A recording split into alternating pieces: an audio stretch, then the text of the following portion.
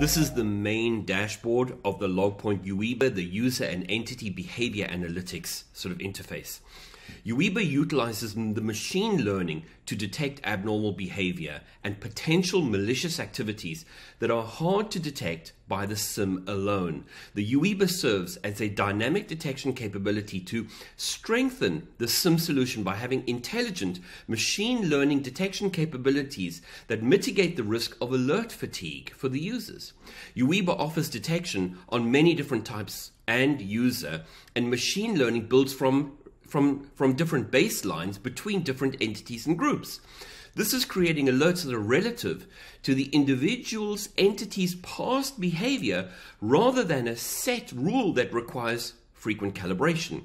Users and entities behave differently, and detecting abnormal behavior will show behavioral changes that present a security risk.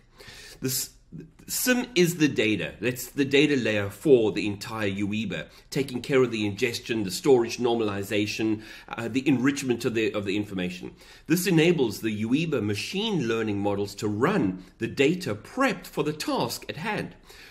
Once the data has been forwarded from our SIM solution into the UEBA environment, we establish baselines for the entities. We do this over various time frames, show that to you in just a second, show that previously, depending on what the insights are we're after. We usually go from hourly, daily, monthly, but obviously if you take too long, you miss out all the data. When the baselines are established, the detectors can trigger an anomaly due to an abnormal behavior compared to the entity or all the other entities that UEBA knows about, or three, the peer grouping entity, right? So the peer grouping functionality is using UMAP and DB-scan to deduce peer groups based upon observed data. Thus, it is not the customers that generate the peer groups themselves. It is all UEBA. When the anomalies have been detected and they are sent back to the SIM product in which the contents are decrypted to be readable by the user, the detected anomalies can be managed from the UI embedded in the SIM solution as raw logs. We saw that earlier, just as those raw logs.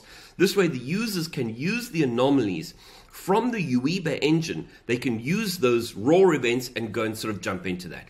I jumped into a little bit of UEBA in the previous section. Don't want to take too much time right now, but if we do click on our configuration, which I showed this previously in the UEBA board, here we can actually see this is our time frame.